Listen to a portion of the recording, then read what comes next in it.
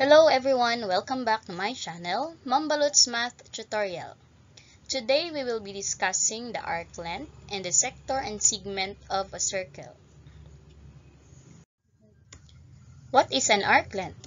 It is just actually the length of a certain arc of the circle, which can be computed as L is equal to theta over 360 degrees times 2 pi r, where our L is the arc length, theta is the degree measure of the arc, and r is the radius of the circle. Observe that 2 pi r is the formula of the circumference of the circle. So the arc length is just a proportion in the circumference of the circle. Example number 1. An arc of a circle measures 60 degrees. If the radius is 5 centimeters, what is the length of the arc? So if we have this circle which has an arc of 60 degrees and a radius of 5 centimeters, so we have to compute the measure of the arc length here, colored in red.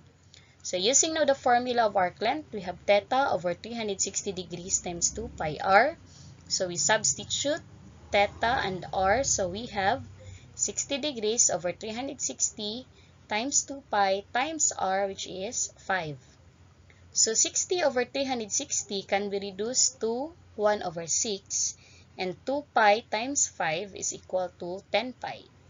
So multiplying the expression, we've got 10 pi over 6, which can be reduced further into 5 pi over 3.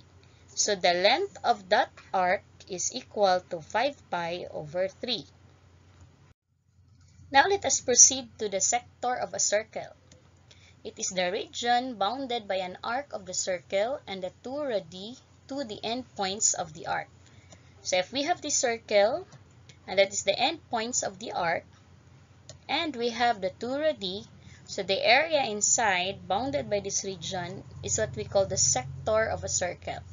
So this area is just actually like having one slice of a pie. So to compute for that area, we have theta over 360 degrees times pi r squared. So observe that pi r squared is the formula of the area of the circle. So the sector of a circle is just a part or a proportion of the area of the whole circle. So from this, again, A is the area of the sector, theta is the degree measure of the arc, and r is the radius of the circle.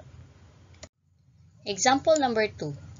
Find the area of the sector of the circle with an angle of 30 degrees and a radius of 6 meters, as shown there in the diagram.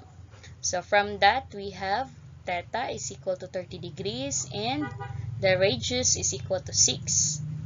So using now the formula of the area of the sector, which is theta over 360 degrees times pi r squared, so we substitute the values of theta and r. We've got 30 degrees over 360 degrees times pi times 6 squared. So theta over 360 degrees can be reduced to 1 over 12.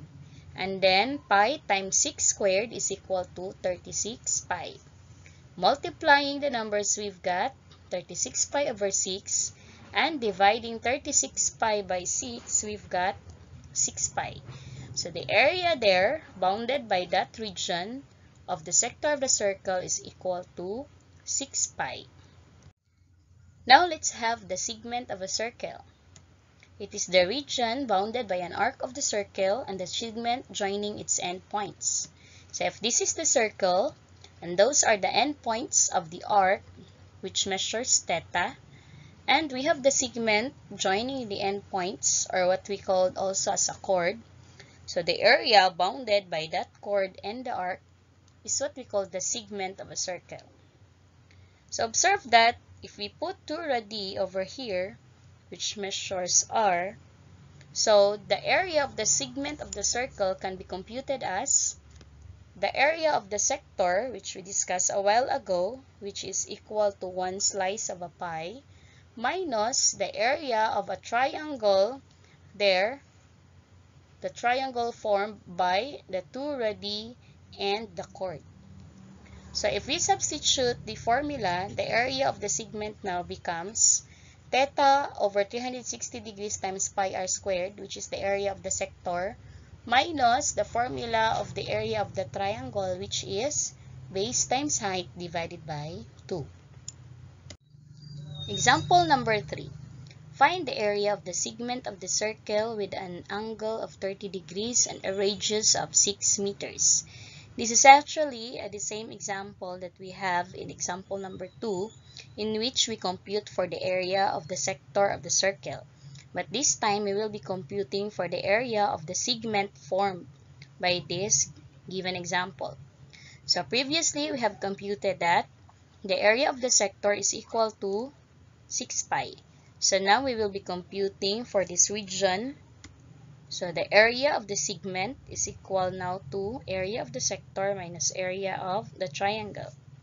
So we need to compute first for the area of the triangle, which is base times height divided by 2. But what are the base and the height of the triangle? So focusing now on our triangle, we can have the radius of the circle as the base of our triangle, which is equal to 6. And then the height of the triangle can be created from one of its vertex perpendicularly going to the base of the triangle. So we have the line there. Observe also that the angle here is 30 degrees since the length of the arc is 30 degrees. And from that, we have created a special right triangle which measures 30, 60, 90 degrees triangle. So the length of the shorter side in a 30, 60, 90 triangle is equal to 1/2 of the length of the hypotenuse.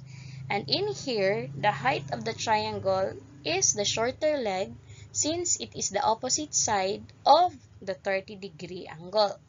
So therefore, the length of our height is 1/2 of the hypotenuse.